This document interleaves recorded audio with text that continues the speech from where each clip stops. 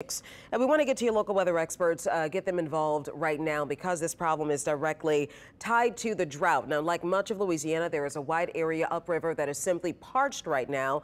And at this point, really, there's no end in sight. Chief Meteorologist Chris Franklin joining us now with a closer look. What area are we talking about here? Well, and as Meg accurately stated, it's not really the upper Mississippi River that feeds the lower Mississippi River, which is in a more considerable drought. It's actually the Ohio River. And so we look toward the Ohio Valley, which actually isn't as bad of a drought as it is up the Mississippi. More of the water that flows past New Orleans comes from the Ohio Valley. So we look to this area for the spring floods in terms of snowfall, but at this time of year, we're looking at rainfall. And unfortunately, this is the 7-day rainfall forecast. Most of the Ohio Valley, over 7 days, is only expected to get maybe a little bit more than a trace of rainfall. So their dry spell will continue. Now we will see maybe a little bit more rain up the upper Mississippi River, but that doesn't flow. It flows past New Orleans, but doesn't feed as much of the volume of water that actually comes past New Orleans. Now the